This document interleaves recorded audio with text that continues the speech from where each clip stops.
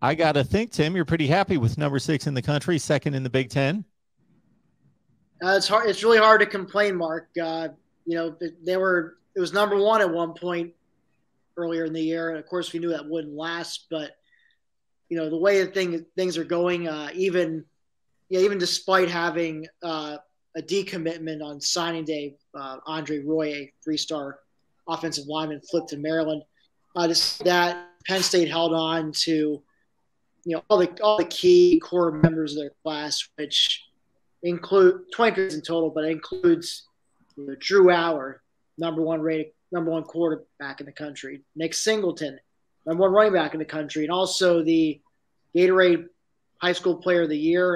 Saquon Barkley made a nice video presentation to him, which is pretty cool to see. And then Caden Saunders, actually was the very first commitment in the 22 class back when he was just a three-star kid and hadn't blown up yet. Now he's, borderline 5-star, and Penn State got in on the ground level of him. That's, it goes to show this staff. I mean, one constant with James Franklin and the staff is the ability to eye this great talent when they're still under the radar as three-star kids before they blow up and become 4 or 5 stars. So, Saunders, Allar, just another couple of people in line with that. And of course, I'd be remiss I didn't mention Denai Dennis Sutton, one of the top defensive ends, just seemed like an elite pass rusher that Penn State's been sorely missing on the defensive side of the ball.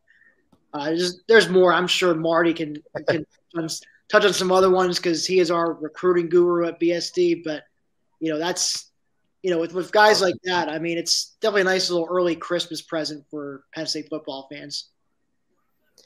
Yeah, Penn State fans could not have asked for a better early Christmas present than this. Being the number 6 class in the country ties Penn State's 2018 class for the highest rated Penn State class of the modern recruiting era. That 2018 class, for those who are wondering, Micah Parsons was the headliner.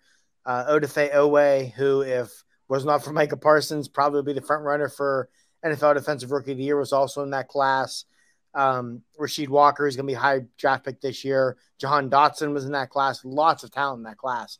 That said, while both these classes ranked number 6 in the country, I have to give this class the edge as being the best class James Franklin has signed. And why? Because of quarterback. No knock on Will Levis whatsoever. He was the quarterback of that 2018 class. This class, even without Drew Allar, has Bo Pribula, who's one of the most prolific, most productive quarterbacks in the history of Penn State, the history of Pennsylvania high school football, who is a 4-star prospect in his own right. The constant comparison for Bo Pribula is Trace McSorley. And I think every Penn State fan would gladly take another Trace McSorley. But the biggest thing is Allar. He's the number 1 quarterback in the country for a reason. The kid is elite. The one thing that has plagued Penn State more than anything else during the James Franklin era is that elite quarterback play that can take you to the playoff. And I'm not saying Drew Allar is going to be Deshaun Watson, but the one thing I keep saying, so many people, and for a lot of right reasons, draw a lot of comparisons between James Franklin and Dabo Swinney.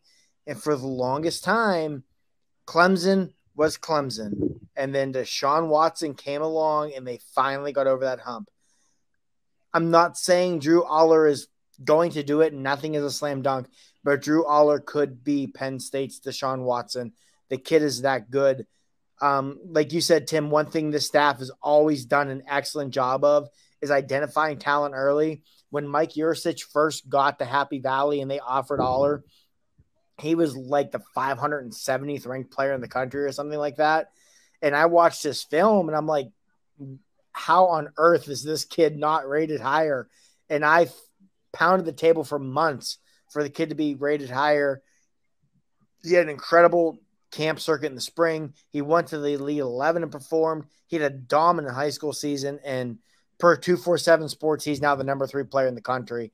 And that doesn't even begin to really scratch the surface because the elite quarterback's always going to draw the talent. But like Tim said, you have Nick Singleton, the number 1 running back in the country, the National Gatorade Player of the Year. Caden Saunders, who if he was an inch and a half taller, is probably a top 10 player in the country. Our Clay Sourtake from Black Shoe Diaries, as well as Sean Fitz of 247 Sports, has said that Caden Saunders is basically Jahan Dotson combined with KJ Hamler. Like, sign me up. Sign me up for that. And just you go down the line. Like you said, Tim, Deni Dennis Sutton is going to be an elite pass rusher. You have Drew Shelton, who can be an excellent left tackle. In addition to Singleton, you bring in Katron Allen, a high 4-star running back who's a top 150 player in the country.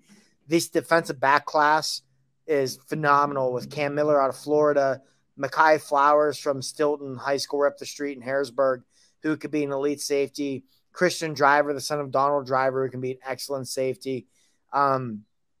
If you want to nitpick, maybe you say they could have taken one more tackle, but they had another tackle committed into the morning signing day of Andre Roy. So it's really tough to complain about this class. I mean, hell, they even got the number 1 punter in the country. So, like, there really is no – other than saying, hey, you know what, you probably could use another tackle, there aren't any real holes in this class. This is a phenomenal class. And, you know, this is the kind of class that really leads to taking that next step as a program. And if you can stack classes like this together, and, you know, this is a discussion for another day, but the 2023 class off to a tremendous start through their first 4 commitments. And any lines, I think, ranked 3rd or 4th in the 2023 recruiting classes. So it looks like they might be able to finally start to stack those classes together. That's what it takes to get over this hump. But the biggest takeaway from this 2022 class is you have Drew Allar, you finally have that elite quarterback, and you have a ton of talent to go around him. Yeah, Marty, just to add on to the to the excellent secondary players they've added, KJ Winston, who's from my backyard in DeMatha Catholic out in Maryland. Washington Post recently named him their All-Met Player of the Year for football, which is, what All-Met team is for, like, the best players in the DC metro area. And so pretty high honors for KJ there. He's a guy that I know Maryland was heavily in the mix for. And, Mike Loxley, I mean, say what you will about the results he's gotten in the field. It, hasn't been the greatest, but he's good for pulling in a few local DMV kids every year. And, Penn State beat them out for KJ Winston. So that's a big win for them there. And, I agree with everything you said about Drew Allar. I mean, that, the one thing that this program has been missing under Franklin is that elite quarterback. And I would encourage people to, if you go to YouTube, if you look up,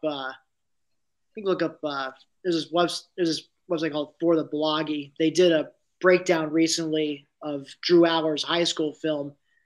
And they just point out just how incredible his vision, not only his vision is, but also his ability to just put the ball, like, right in the exact spot he needs to, like, into tight spaces, or just needs to drop a dime over a defender, or especially and he's doing this when he's got, pressure coming right at him. I mean, he stays there in the pocket.